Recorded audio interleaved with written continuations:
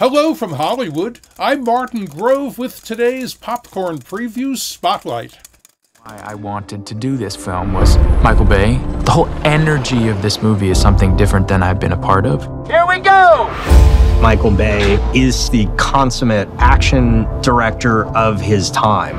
He has a very specific stylistic approach to the way that he tells stories. And it has real stakes, emotional stakes.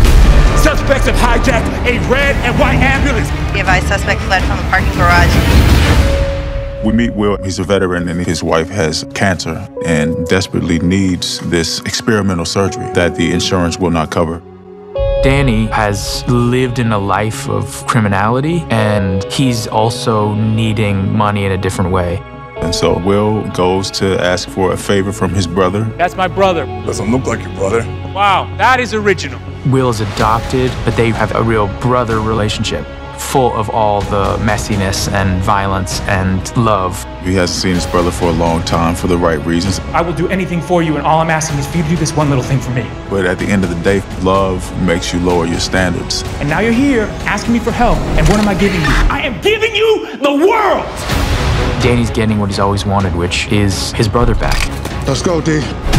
Don't shoot a cop! Plans go awry and they find themselves hijacking an ambulance. I'm gonna need you to help us. Why don't you help us? I got a cop shot. I gotta get him to the hospital.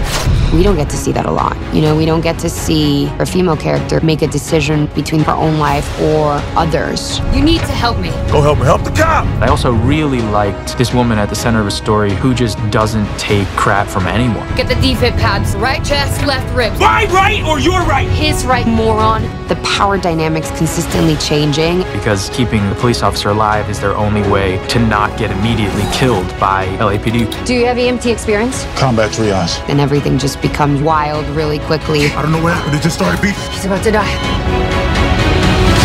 We got an airship. We're sitting duck, Will. We gotta move. It felt like a small independent indie movie that we were doing in the back of an ambulance. And then I see the humongous explosion. I was like, oh, it's still a Michael Bay movie. Working with Michael Bay, it was just wild from the first day. I want the helo to come in from up here. He likes to do practical shots. And you're driving at 80 miles an hour, shooting at a helicopter with another helicopter behind it, and I'm going, what's happening? We're not the bad guys. We're just the guys trying to get home. I gotta get back to my wife and my son. Does your wife know you're Rob Banks? Michael loves an enthusiastic actor who has ideas. He has a real reverence for actors. I think he really respects the process.